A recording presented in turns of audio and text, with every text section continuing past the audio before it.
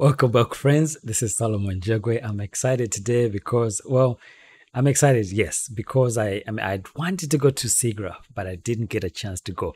However, I got an invite from Nvidia to get a sneak peek behind the scenes of what was going to be announced at SIGGRAPH, among the highlights, for Omniverse. And many of you have seen me share some videos of Omniverse on my YouTube channel and talking about the amazing results that you can get from real-time rendering, both for special effects, for character animations, for environments, you name it. There's so much that you can do with Omniverse, and the fact that it's free is amazing, right? So I use the Unreal Engine for a lot of my short films, but more and more lately I've been using the Omniverse launcher to create character animation and also simulations and things like that. So let's go through this video real quick so I can talk about some of the highlights.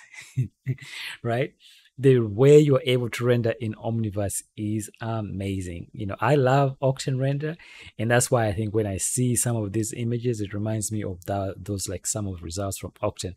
But this is the Omniverse in real time, RTX, and of course, if you have a really cool GPU, you're gonna end up seeing way better results than you would if your graphics card was a little bit limited. I have the Nvidia 3090 that unicorn.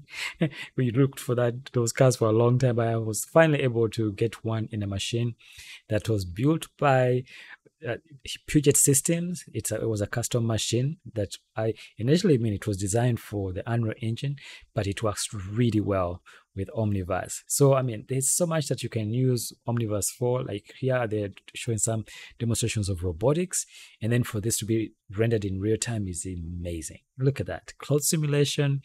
I am always looking for ways I can use these technologies to improve on my storytelling and my rendering of simulations and cinematics. But this is amazing. This is an engine that is free to use.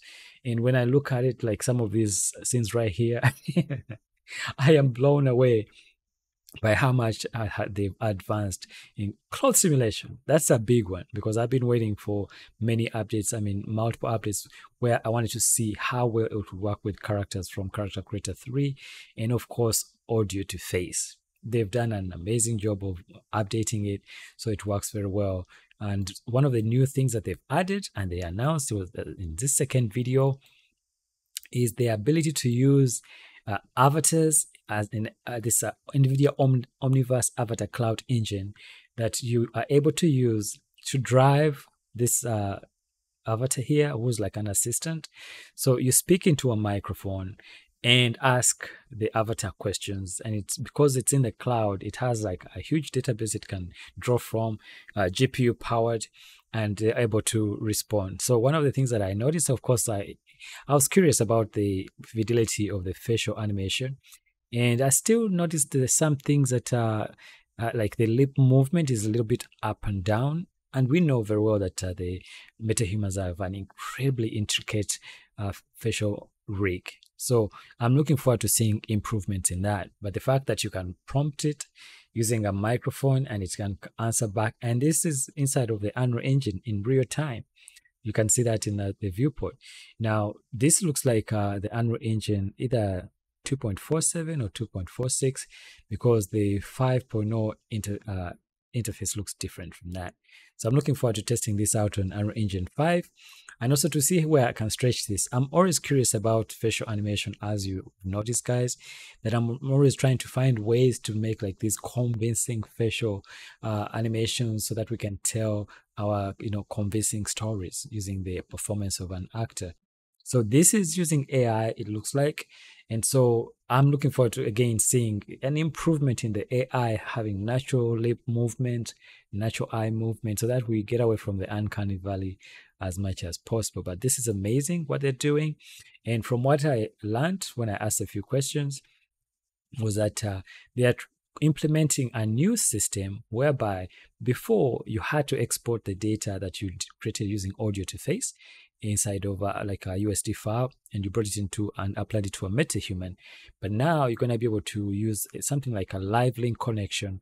So you're able to use audio to face as a live source into the Unreal Engine, and I can't wait for that. So there will be an update coming out for audio to face that makes it possible to do that. And then they showed us this other video talking about Neurovdb.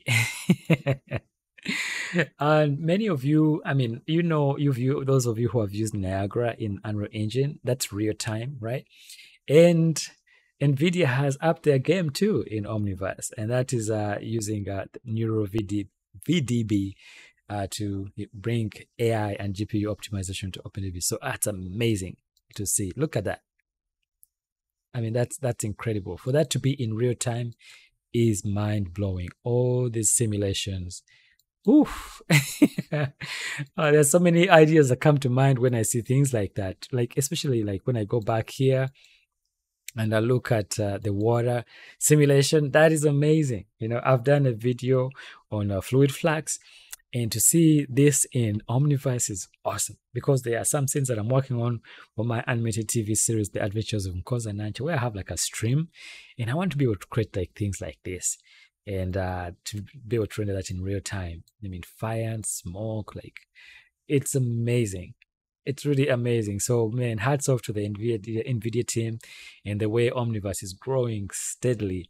So for you guys who are at SIGGRAPH, I guess you get a chance to walk up to the booth and ask more questions. And for me, you just got a glimpse using this video, you know, like a look behind the scenes. And it's amazing what is coming on the scene. And I mean, look at that. So VDB by nature, these volumetric clouds, volumes, for smoke and clouds and things like that, they take up a lot of memory.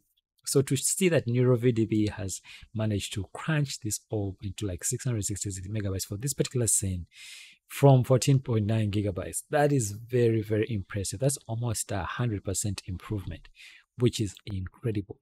You know, that means simulations are going to work much faster.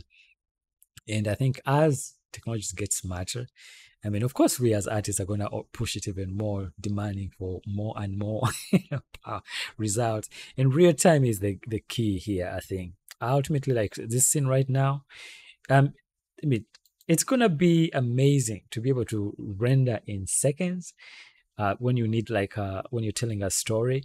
Because those are the things that slow us down as artists, that the time it takes to render a shot, like a scene or something, so that you can get an idea of if the story works or not. But this is an awesome improvement in that direction. And look at the memory footprint of this one. 25 megabytes from like 1.5 megabytes. I mean, gigabytes, right? This is a gigabyte, 1.5 gigabytes. 1,491 megabytes compared to 25 megabytes. That is insane. That's amazing. That is amazing. So guys, again, thank you so much for joining me today. If you're new to my channel, please spare a minute to subscribe and hit that notification bell so you're alerted when I post a new video. And thank you so much to the NVIDIA team for giving me an opportunity to take a look at this before SIGGRAPH. In a way, I feel like I was attending SIGGRAPH, but I wish you all an awesome time at SIGGRAPH. I can't wait to see what new technologies are coming out of that, man. As always, guys, dare to dream big, never give up on your dream. Please stay safe, and much love to each and every one of you. What an awesome time to be alive, right? And so, guys, if you don't know, if you haven't used Omniverse, please take a moment, give it a chance, and download it. And once you download the launcher, you'll be able to have access to a lot of these applications that are part of the Omniverse system. And I personally use it for character animation with iClone, and also to create a lip sync animation for that I then take to the Unreal Engine and then apply to the MetaHumans. But it can do way more than that, way more. All right, guys, please stay safe. Much love to each and every one of you. Bye for now.